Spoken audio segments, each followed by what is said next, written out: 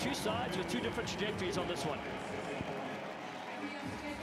Yeah, they both wanted to be in a different place today, Dallin, but they're here now, and it's all about the present moment, making the best of it, and trying to cinch an opportunity to play for 9th place. This is where we are. 8 maximum points in the series on the line. The Samoan side, stacked with talent, of course.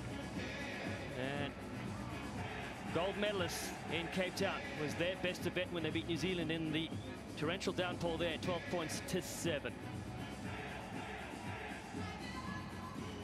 Referee for this one from New Zealand, Nick Hogan, has the whistle. Samoa 2-2 this weekend. Uruguay 3-1 after beating Fiji 17-14 on day 1. They have been outstanding, have lost out on 7s, new to the series, of course, and Samoa, we know what they can do. Been so consistent under their head coach, Brian Limar. Kicking off from left to right in the 9th place semi-final. The other two sides await or Kenya v Spain after this one. Samoa to receive on the right. Strength at the kickoff. Great bit of skill. Big ball over the top to Iruleguy. Holds it up on the inside, and it's good strong D early on from Uruguay. Yes, Samoa just not paying attention to that try line. They flirted way too close. It's always recommended to stay out of that 5-meter channel, run the risk of going into touch. Thank you. Malani Matavao with the red headgear gets bundled into touch, so it gives Jose Iruleguy, the 23-year-old, a chance to attack. First possession here for the South American side. They did well to knock it down to their side, but then all sorts of pressure forces the knock-on. Yeah, that was good pressure off of the line out. Samoa just wanting to make right of what they didn't do so well just a second ago. And we know that they've been really building and working on their set piece and building momentum to get into their opposition 22. Been successful as of late. Yeah, last week beat New Zealand in the pool stages, who eventually won the tournament in LA. Finished 5th at Samoa. This weekend, though, New Zealand in the same pool, beat him 40 points to 5. That's the nature of the sevens game from week to week. Matavao floats an awkward pass, it bounces, and it's okay for Samoa to attack with. And Maliko gets a bad pass, so Scanlon cleans up. Now to the near side. Afasua gives it. Iruleguy keeps his feet. He's been big and strong and powerful as Leitufia goes to the right-hand side. Thank you. Advantage. Beautiful footwork as they step up the middle. Advantage over. Matavao links up well. Samoa down the chain they go. Big Afasua now attacks, gets the fend as well. The switch is there. Just too many players queuing up. And in the end, Tanu Iruleguy gets the first score for Manu Samoa. Yeah, Iruleguy with the big score, but it was really the crafty footwork and midfield penetration of his teammate to get him through to this point. Mateo, you see with the red scrum cap, with a nice run, and he moves that ball out to the left side of the field. Just good teamwork, good offloads. They avoided contact piece, and this is where they want to be. Powerful strike early on in the 9th place semi-final. Their fans delighted with their stop on day 3. Malani Matavao, 11 tests for Samoa in the 15-a-side game. Push it to the side, 5-0. That's try number 2 on the weekend for Iruleguy. The clever little kick is meant to go 10. Falls short. I like that stare down. Scrum. Scrum.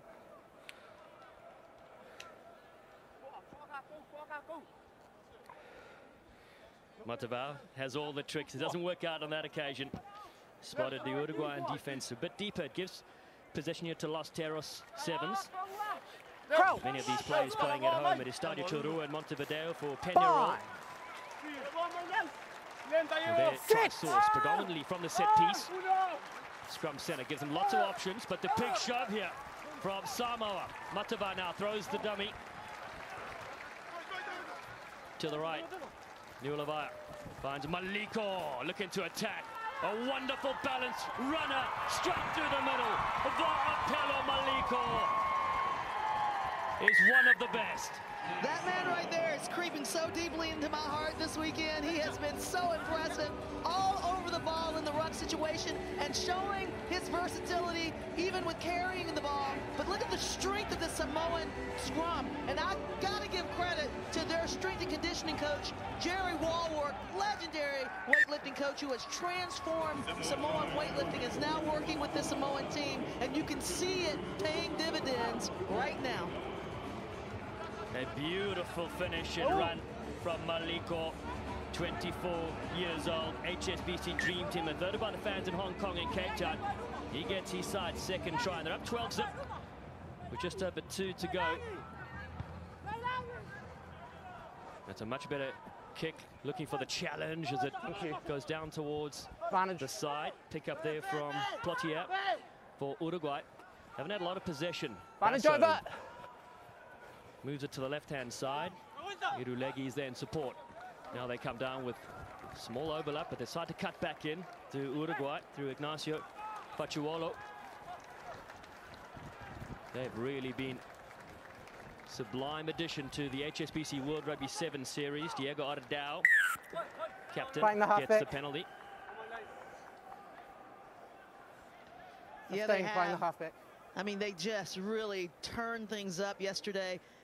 And it's funny, they have a great record. They 3-1 in pool play, but just luck of the draw or lack of thereof has landed them into this place. Yeah, their pool was a complete nightmare. They beat Fiji 17-14 and Kenya 21-19. Lost to Great Britain, but because they lost 45 points to 5 so heavily, that points difference going against them. But they're in the top 11 sides looking to stay safe on the series. And it's been overthrown. Melani Matavao, first one to scoop it up. Maliko looking for the inside runner is there. Nueli Leitufia throws it and leaves it behind. Little luck there for the Uruguayan defender, but just outstanding work. Matavao just on fire. Again, that iconic red scrum cap is all over the pitch. Samoa doing a really superb job of linking up and keeping that continuity and support. Yeah, great scorer of points as well. Matavao approaching 300 for his country. Former under-20 player as well for Samoa. So across they whip with Leitufia, delayed switch. Big tackle coming as Matavao looks to secure. Afasua. Maliko releases early. Iruleguy carries it in one hand towards the touchline. Samoa. So good to see them with their success in the last few seasons. I mean, very, very consistent and big buck. Matavao takes them on. Smaller player, but not afraid to mix it up. He's quick there on the left. Finds Maliko again. There's space to operate here for Samoa. And it opens up yet again. His second score. And Samoa have their third in the first half.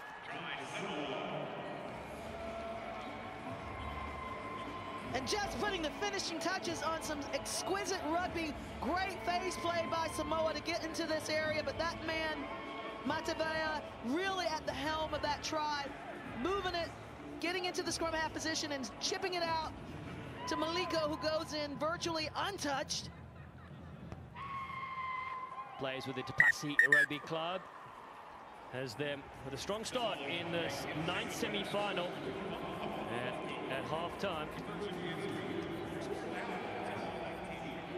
it is Mana Samoa that have a strong lead here against Uruguay, about 19 points to nothing. Controlled performance to start us off here early doors for Brian Lima's side. And Phaedra, they have so many weapons across the park. I mean, you can basically throw a dart in the dark and hit a big, a threat for Samoa. They're all strong on the pitch, whether they're wearing, 1 through 7, it doesn't matter. And they have that ability to strike from anywhere and put points on the board, make mathematical differences for their squad.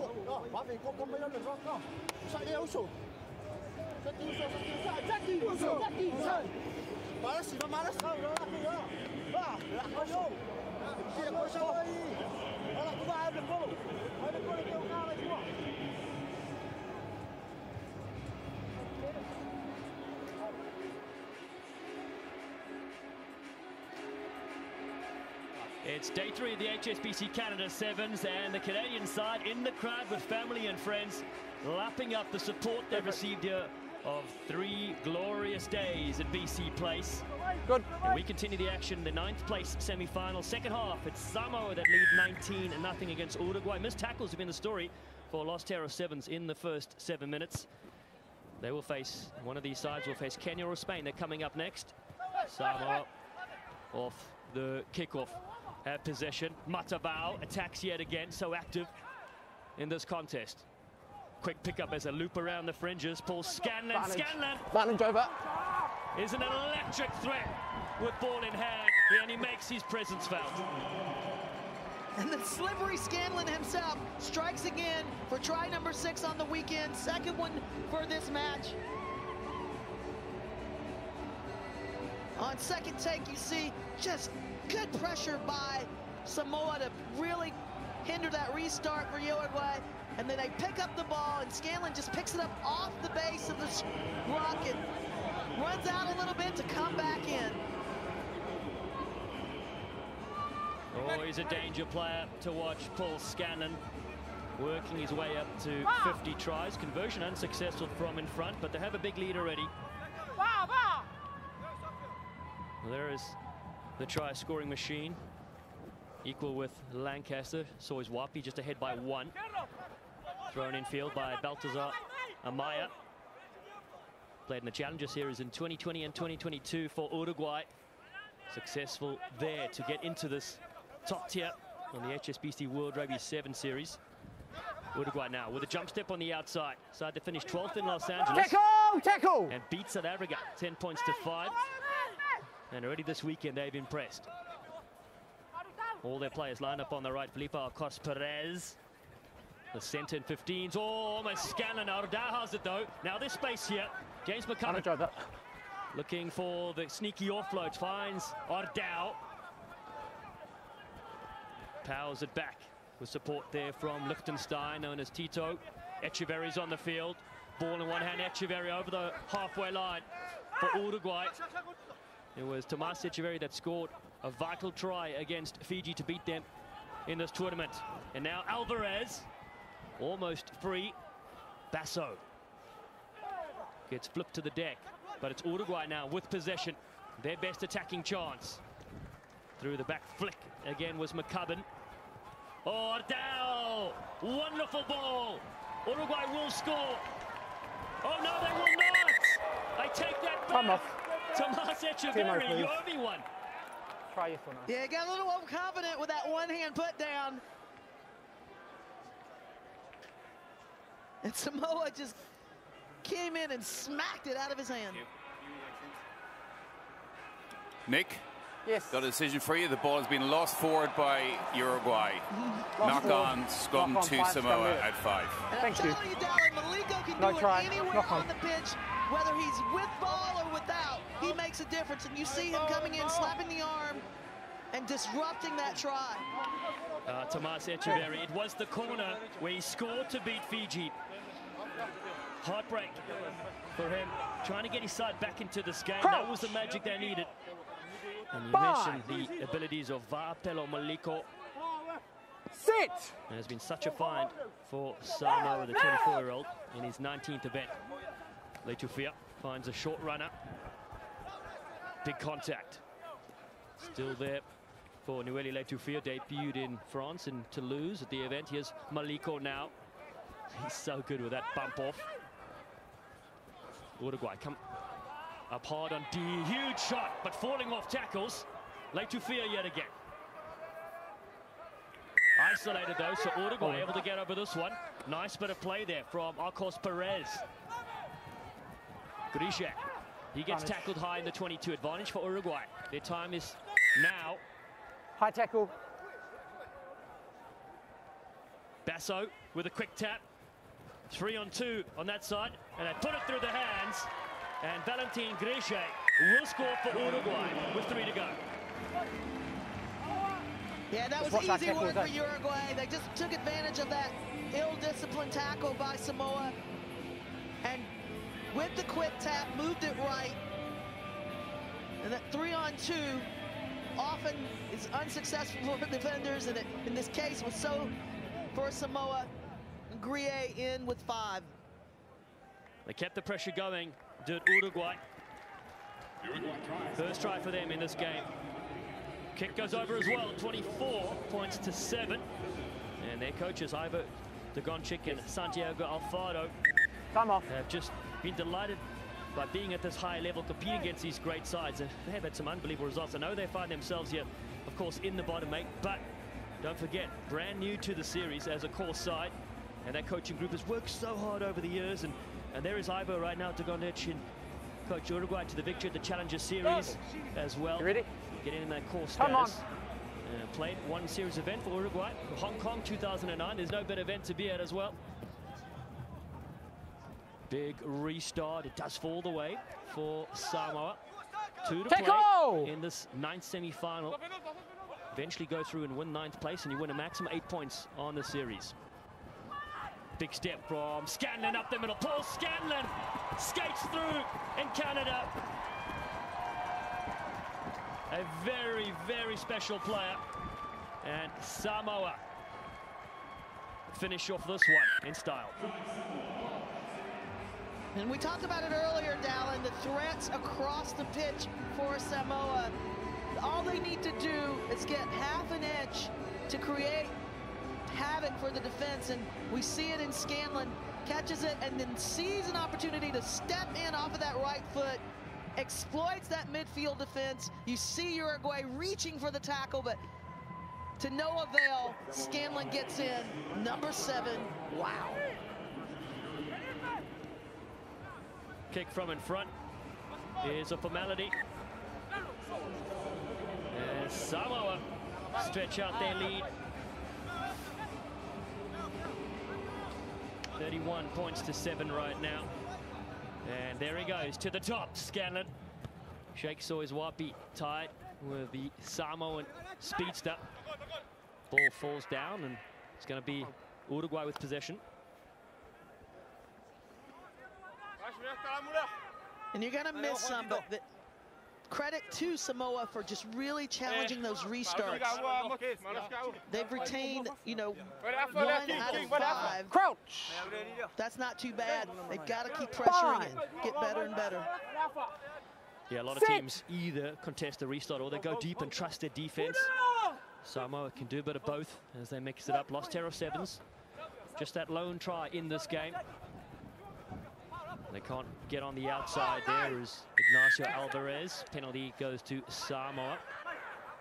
So final say in this game, that's Vafo Falaniku that lost his jersey number.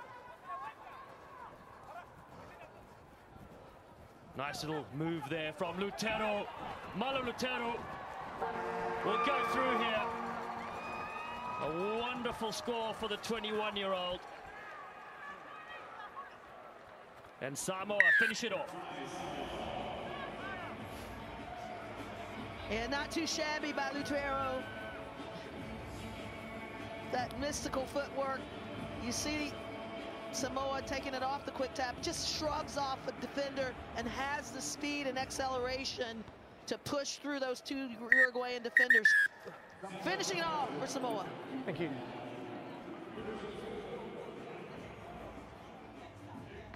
Success for Samoa in this game. And they finish this one off against Uruguay and win 38 points to 7.